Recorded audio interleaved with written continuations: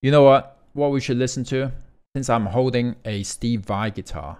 It's the Steve Vai Teeth of the Hydra song. You guys seen it? Have you guys seen it? You guys want to check this out? If you haven't seen it, let's do it.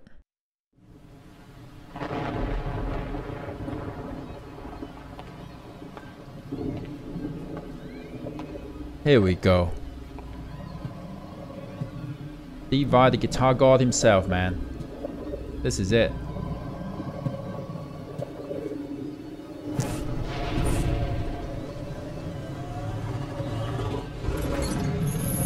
I mean,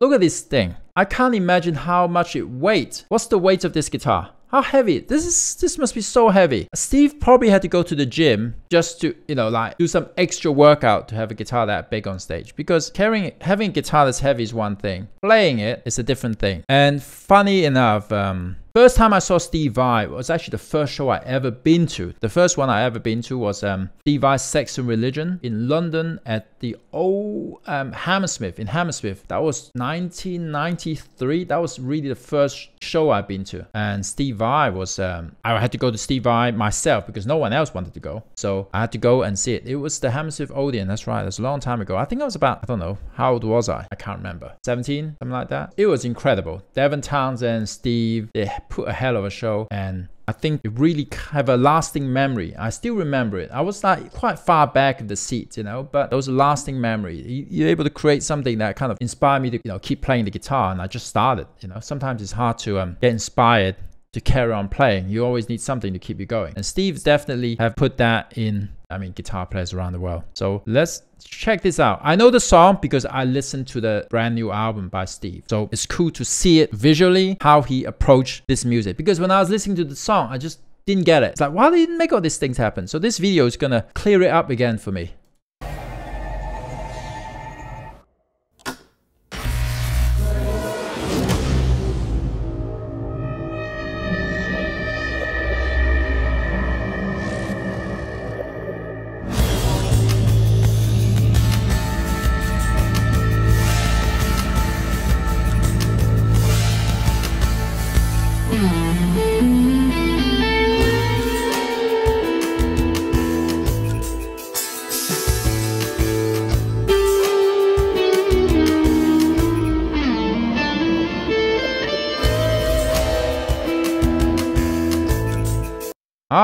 So it seems like he has that bass obviously tuned to a way that he can go dum dum dum dum dum dum. And the sound, you can hear that the three, well, there's a bass there, the half fretless, and then you got the guitar, the electric guitar. I think the middle one is your standard electric guitar. You got the two humbuckers.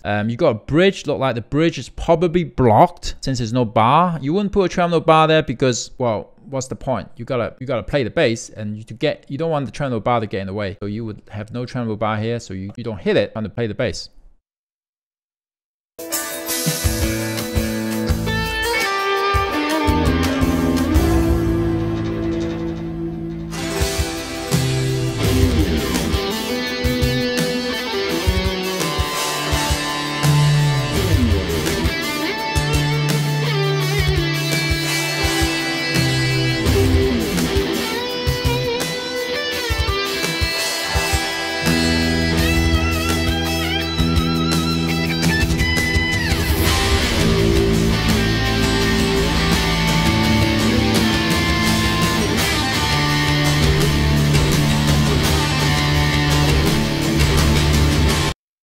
Oh, okay. Sorry, I was really concentrating and looking at this thing. Where the notes are and how it comes about to put it in there. Where he gets to the bass, you use the thumb to tap to make the bass sound, slide to get to the note. So you're using a thumb to get the frets. And I can see why he's not using his fingers. The reason is that the bass is a bigger instrument. You're not tapping a guitar string here. So a thumb makes sense to do the slide to hit the notes he wants. And Steve been doing this for a long time. You know, he's been in the business for a long time, the Frank Zappa days. And it's great to see how creative he is. You know, after watching the Polyphia video, Steve, look, he's got his game. He's not standing still making the same kind of music. He's always, you know, bringing new ideas and fresh ideas into something, into a piece of music that he's creating. He's not just doing the same stuff, instrumental rock music. He's doing something different, and it's so cool to see. of course, we love Steve here on this Twitch channel.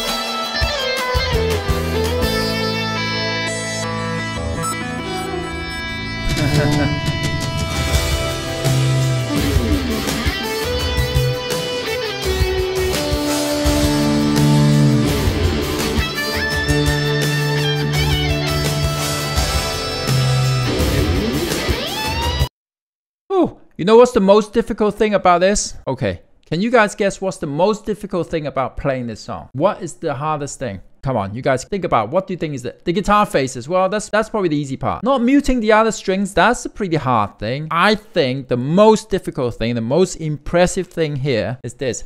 How you're gonna break away from the muscle memory of when you think of a note. So there's a point Steve was playing a lick on the guitar, and then instead of playing the last note on the guitar, he went and played the bass.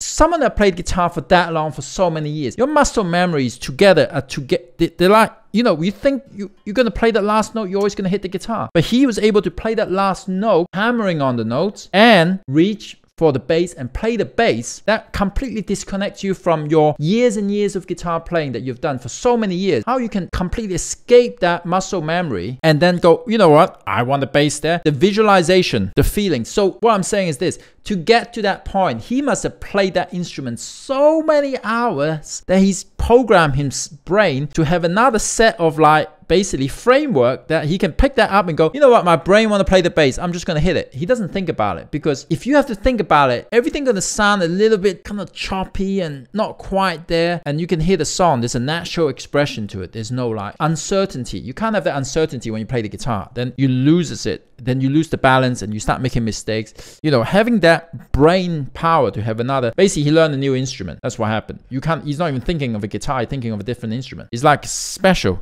I mean, I was looking at him going, how the hell do you do that? The difficulty is, the hardest thing is the muscle memory that's embedded in you. It's like multi-core. He's got like too many brains. He's got like more brains than us. He's operating in a different level. This is crazy. Yeah. So think about this. Every time you play the guitar, go, I want that note, but I'm ready to play the bass. Nah, it doesn't come. It doesn't come to you. And then you got that top one, which is sound more like a sitar instrument at the top. That takes some serious practice. He's definitely on the Unreal Engine. That's just another level stuff. And we talk about how creative Polyphia was on the other song, on Play God. I mean, I think Steve Vai is just coming back just to tell us, I am the guitar god. Everyone is awesome, but guess what? I'm going to show you what I can do at this era of guitar. And he just carry on evolving and keep setting a new standard, man. This is just so cool. Check that thumb. He's right there. He's doing thumping. Well, he's not thumping. You know, obviously Tosin is thumping. He's seen Tosin play, you know, every night on Generation X. He's able to use the thumb in his own way. He's going to play bass with it. There you go. Doesn't need an 8-string. Instead of trying to jump on the 8-string, Steve is creating his own instrument. Yeah, the 8-string, too simple, unoriginal. I'm going to do something else. I think that's what he's thinking.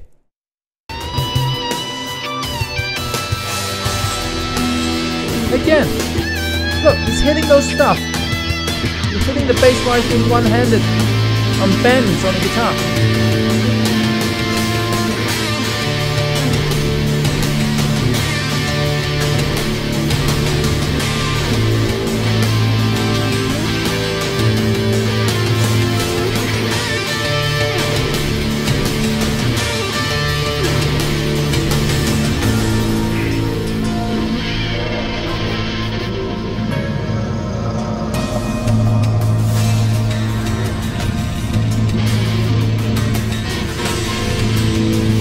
Okay, all right, everybody, go check out the Steve Vai tour dates, because you know what? He's going on tour.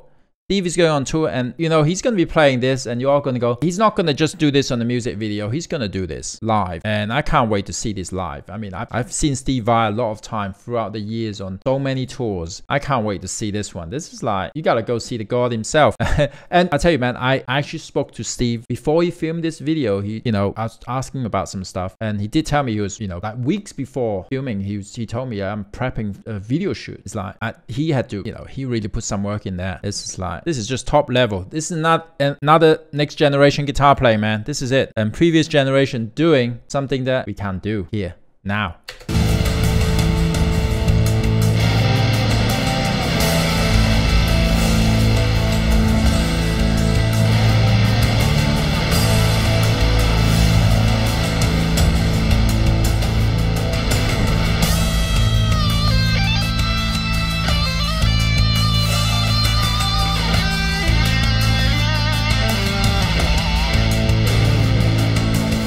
Pay attention to his hand, his right hand, pay attention to it.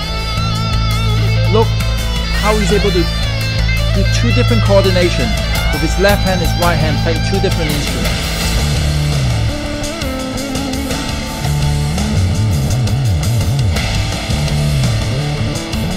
And just so you know, he was playing it on the thumb on the fretless.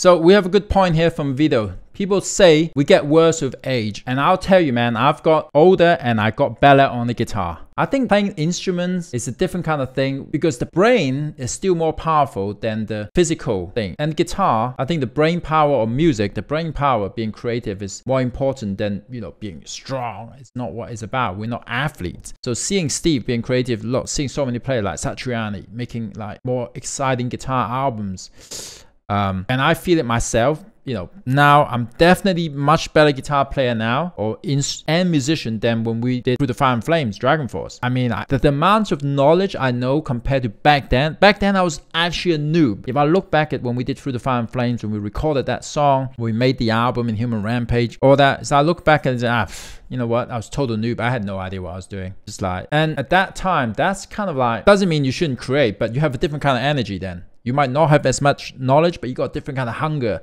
to create. That's what makes that album special, is the hunger, the determination we had back then when we were making our third album. It's like, you know what, we gotta go it, we gotta kill it. Sonic Firestorm was awesome, but we gotta make this the killer.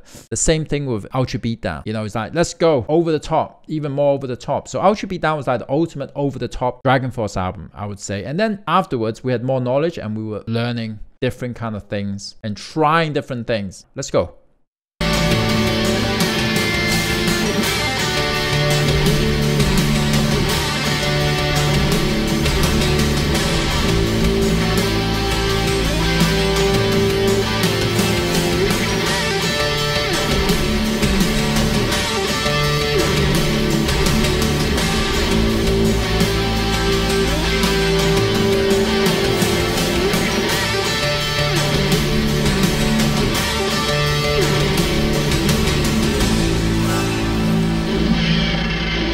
I can't imagine the size of this guitar case.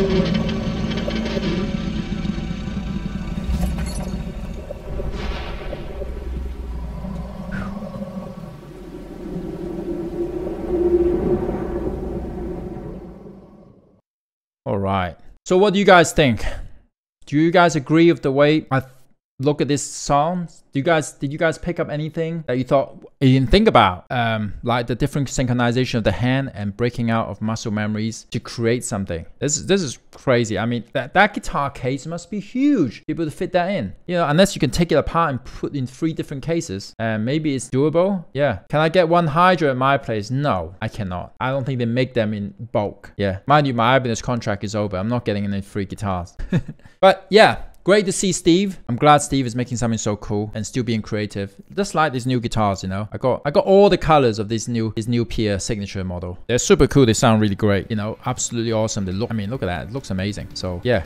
Make sure you go check out Steve when he goes on tour and play this insane song and all the old classics, of course. Can't wait for that. It's gonna be awesome.